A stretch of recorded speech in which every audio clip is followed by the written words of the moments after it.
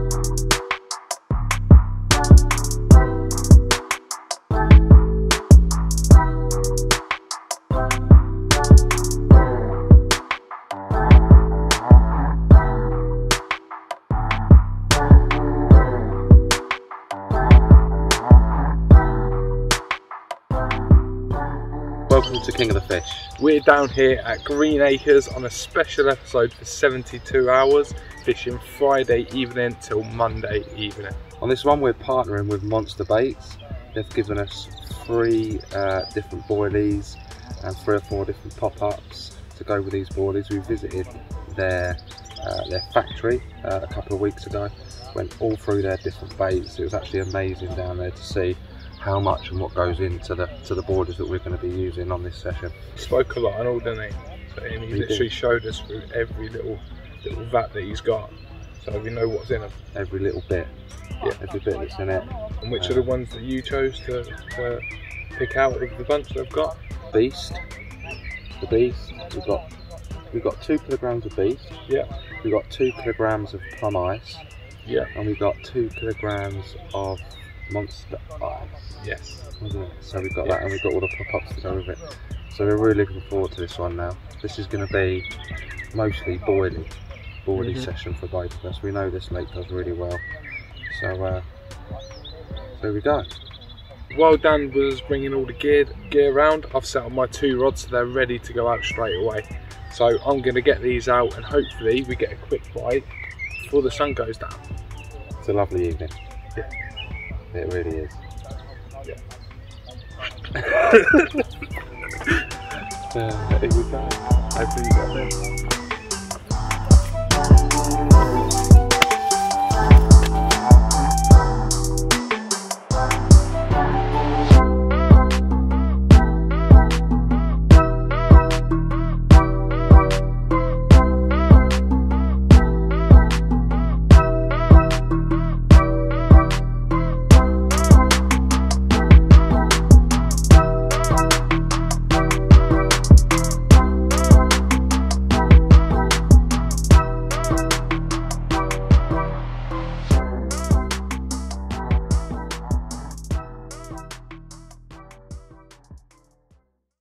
Quick little video. I've got Jamie a present.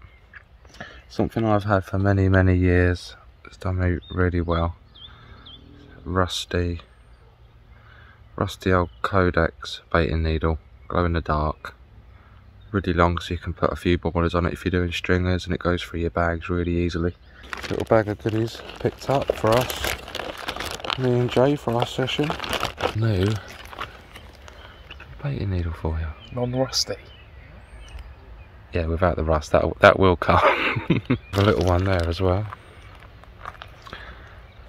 I'm always losing baiting needles.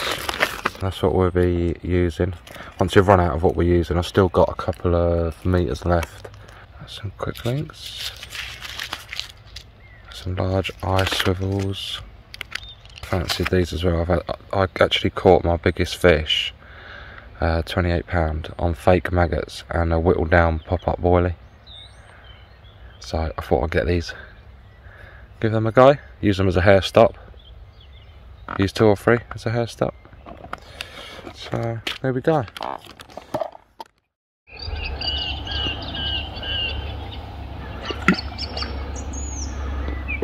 gonna leave it for a little while, let the line sink properly.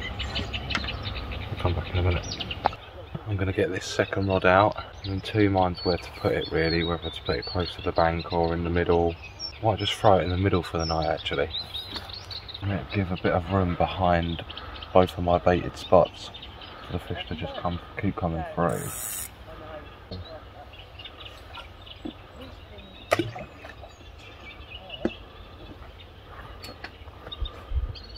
Really quick drop, so it's about 3 foot there. But it was a good donk, so a good presentation on the bait. Put a donk on it. Over here, the wind's blown all the pollen and all the fluff from the surface of the water up to Jamie's swim, which is good for me because I've got a clearer swim. Jamie's got loads of fluff, so it might just go in our reels, mightn't it? We just have to clean our reels out every now and again if we have to, but that's not a problem at all really. But for a couple of 20s, don't mind that. Exactly, I don't mind cleaning them reels out a little bit, that's all.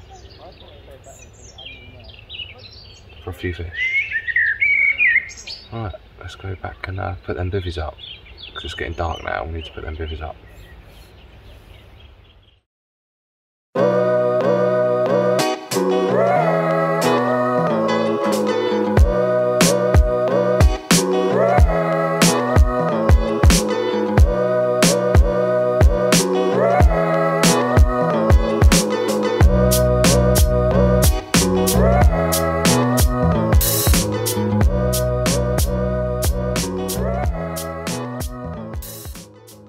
So we just had our dinner. Jamie's had a couple of bites, a couple of knocks, so we jumped up and had nothing come of Jamie's, but I think it's just a couple of liners, so I think he's going to get a fish soon. I had one beat, ran down to my rods and the fish was on. It looks like a really nice size fish as well. We think it's near 20 pound.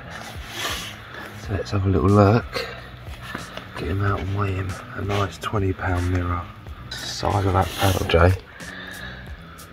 God, that's a nice size fish, isn't it?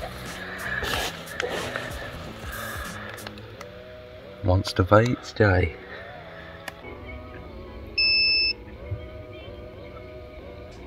Caught on. It was caught on the monster baits. A little tiny plum, whittled down pop up. Awesome. On the deck. It's about 12 mil. Pink, light washed out pink. Look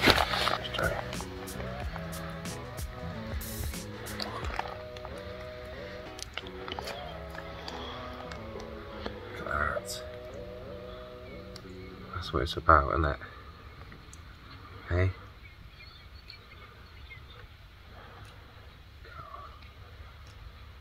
Oh, that's lovely, Jamie.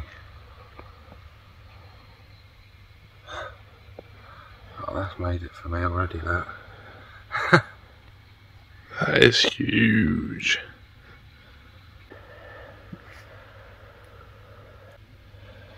Eh? No, I think we should put it back now. Like that. What a beauty. Look at the belly on it. Gonna spawn, didn't they? Let her go. I see a lady actually, isn't she? Go on in.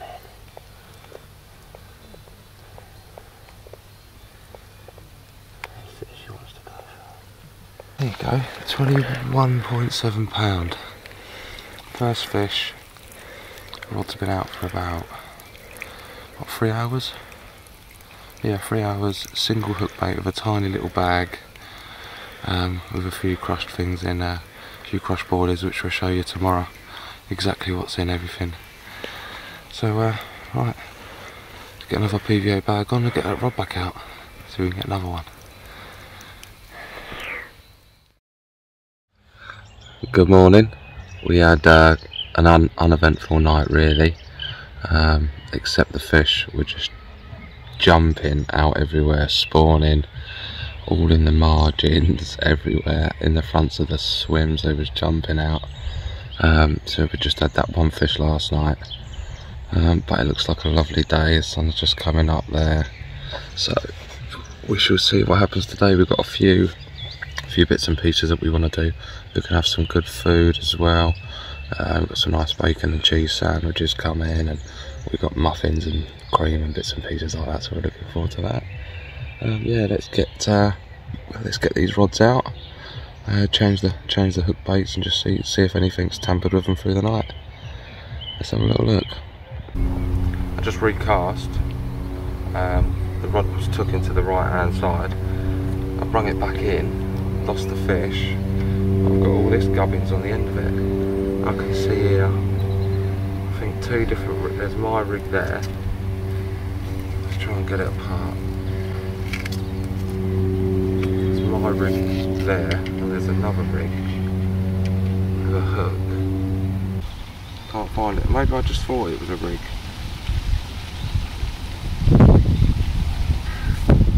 Right, anyway, that was definitely a fish. I'm going to get my rod back out.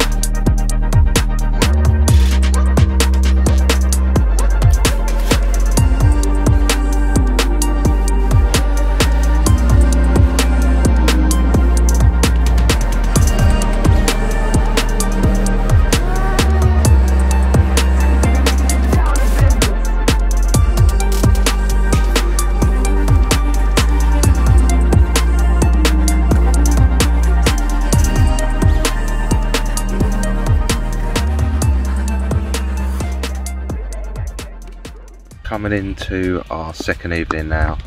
We've only had that one fish from yesterday. The fish have been spawning again today. They've been crashing out everywhere.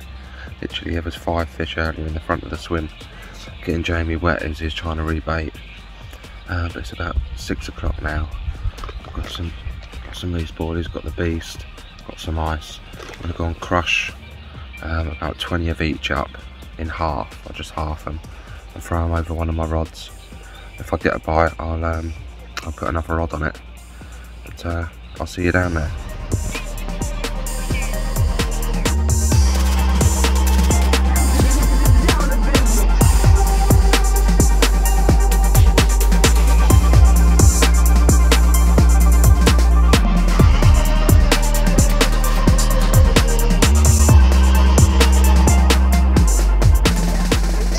About to make my new batch of PVA bag mix. It's still early, it's only 6:30. The beast, ice in the bag, and that's it, and then garlic on its own. This crusher ain't man enough for these boilies. It's going to snap them, so I'm going to have to use the one here I use for salt. Use this one to crush all my salt up. Made light work of them boilies.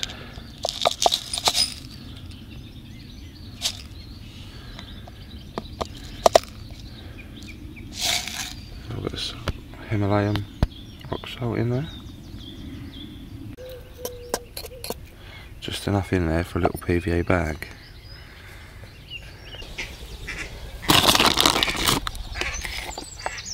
That's an 18mm boilie compared to my bags.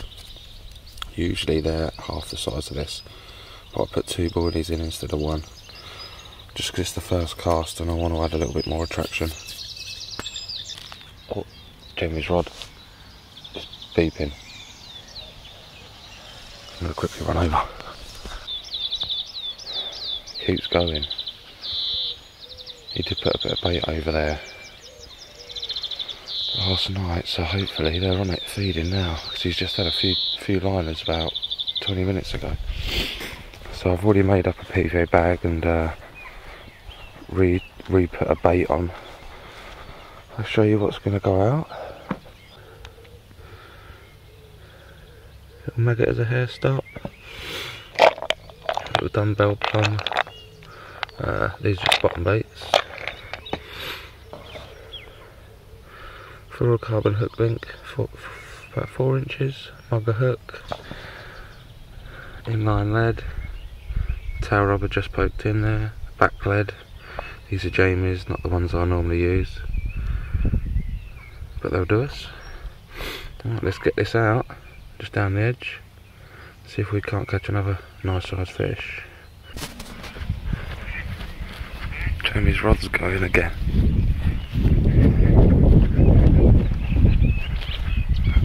For God's sake. Bloody ducks.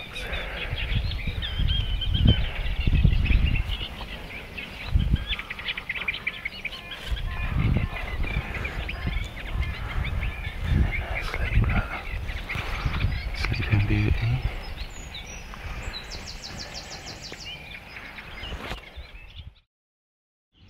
So I'll do a little video on what these PVA bags look like underwater after they've dissolved, and see how long they take as well. So let's get really close. Lay that on its side. There you go, right.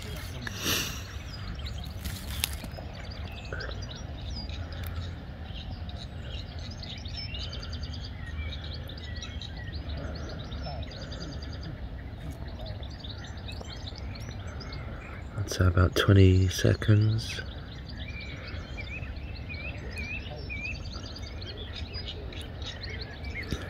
Looks good. That's what my hook bait's, that's what the bags look like. If I drop in a boilie, there you go, you can see that boilie just next to that pile there, lovely.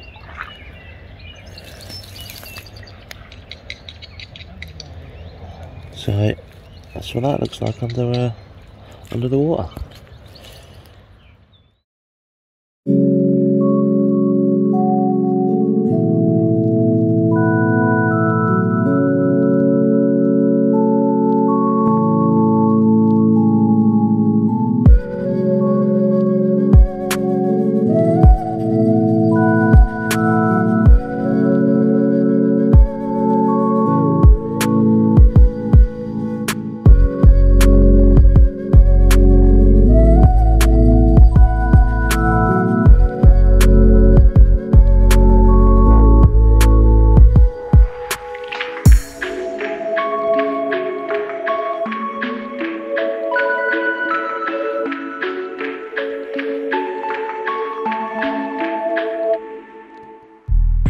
Well, as you can see, all three of my rods are in. That's because I'm just about to cast them out. I've got them all baited up now. Got all the correct gubbins on them. This left rod here, that has a small PVA mesh bag pierced onto the hook, and that is a yellow washed out plum ice monster baits. On this middle rod, ready for action, is the same rig, however that has Caribbean cocktail in a PVA, small PVA mesh bag, and Caribbean cocktail pop-up. And then the final rod I have is a little bit different. I wanted to try something. Now that has a PVA bag of plum ice with a milky toffee pop-up, just because we're not having much luck on any of the baits so far, so I'm going to try that. And this one's just with a little method mix that's got in there bugs and grubs from Monster Baits. It's got some crushed boilies from Plum Ice crushed boilies in there as well. It's got some mealworm all crushed up, all nice and crunchy, a bit of protein for them. But yeah, let's see if that does the business. All three of them are ready to go out. Surely I've got to get a fish.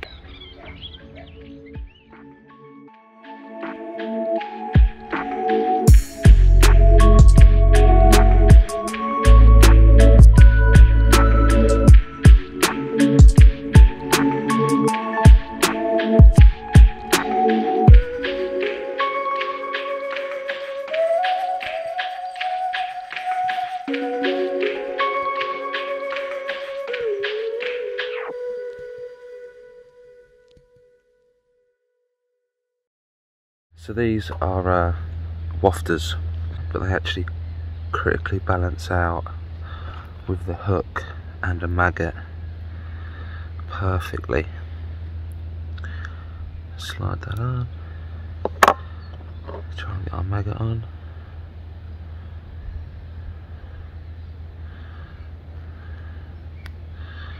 Squeeze in through.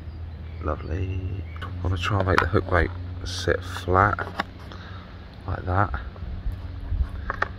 rather than up like this, or if you put the dumbbell flat to the hook it will sit flat. Got a little bag. I like to go in through the strong end to the strong end.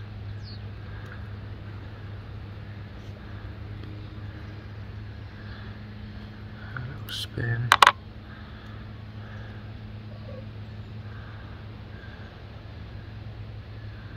Let's put him in there. And that's ready. Second rod, the same thing, just with a different colour. Another pink. Do you know what?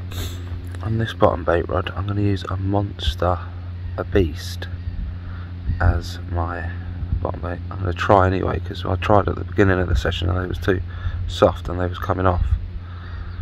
But that seems alright. Maggot. I may just bring this one in just to see if it's alright, and then if it is alright I'll put another board on and recast it and just whittle down the sides a little bit. That'll do for that. Just that in there, and that is ready to go. That's another one, that's my second rod. Ready to go. Third rod, I've got a chod rig here.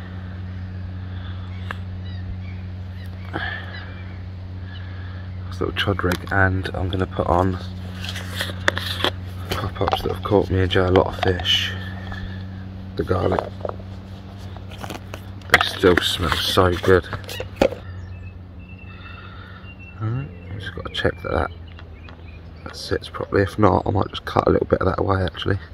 It's a little bit too buoyant, so hold it under the water, give it a bit of a squeeze, pushes some of the air out. A little bit less.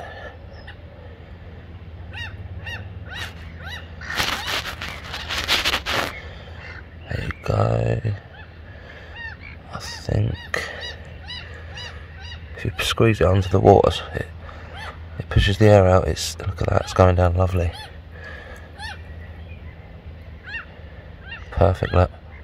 As soon as you're cutting into it, and then the water don't get into it as quick then. And that's the third rod. That's the third rod done. That's going to be my centre rod. Right. Let's get these out.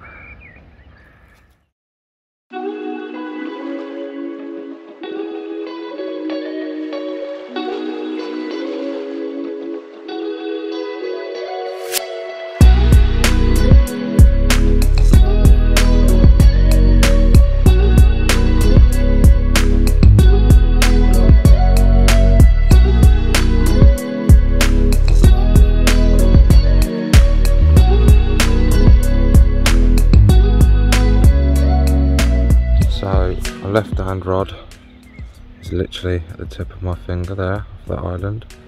I've put a line of boilies from there all the way across to there.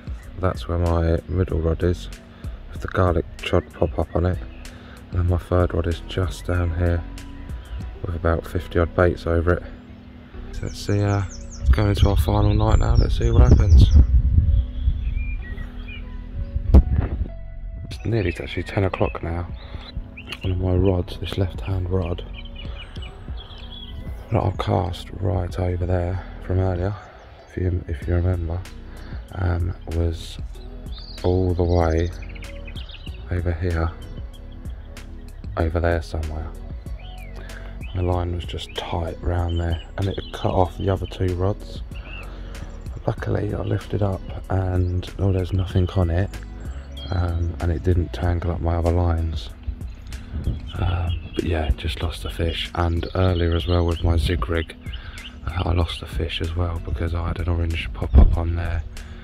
I had a take, and when I reeled in, that little pop-up had come off of my zig rig. So I've lost 2 fish today, and I lost the fish yesterday as well in this right margin. So I've only got 1 in, and I've had 4 decent goes at getting fish. So not the best, but now I've just had that bite.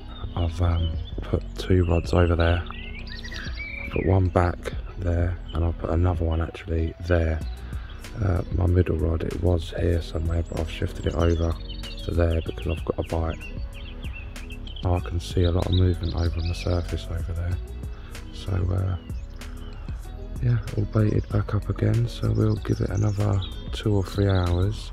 I reckon 2 hours, and if I don't have nothing else, I shall put another 20 of each bait out over that same line what I done earlier from this corner down to about there. So yeah, catch up with you later. Right, so it's the end of the day now. Me and Dan have just gone to our bivvies because obviously he's a little bit further down. And again, we haven't had any fish today, unfortunately. But again, the fish were spawning the other day in the morning and through the night, so it's not surprising really. Just unfortunate. But they could still pick up in the middle of the night, they could still pick up in the morning, which we're hoping for. As we are finishing up. Oh! I think it was just a liner. Because there's now roach and rudd spawning. They've been spawning all day.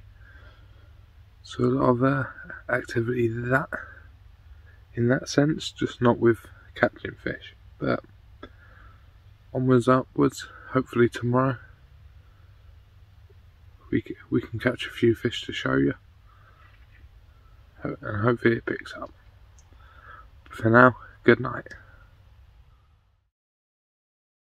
Good morning. It's 10 o'clock in the morning on our last day. We've only got a few hours left now. We both lost a fish last night, so a little bit upset about that, but it's the lovely day out there. It's so hot. I'm underneath an umbrella at the minute. I'm just about to cook some pancakes. Say it's 10 in the morning, so we're gonna have a bit of breakfast, and we've both got our rods back out on the same kind of spots with the same baits. Put a bit of bait over. Jamie's put a bit of bait over his rods. I'll put a bit of bait over mine. So we're just going to see what happens. So let's get these pancakes cooking, have these, and then see what happens after.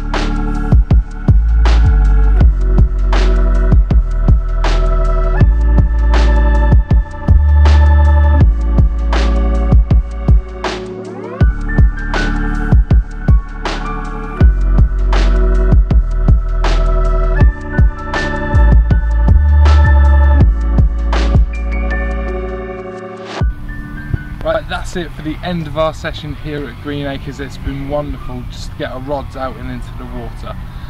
You'll see some lovely food in this episode, and I bet it got you hungry. Dan's had a £21, £7 carp out as well, which is a great result for him. But for now, that's the end of the episode. Like and subscribe, and we'll see you in the next one.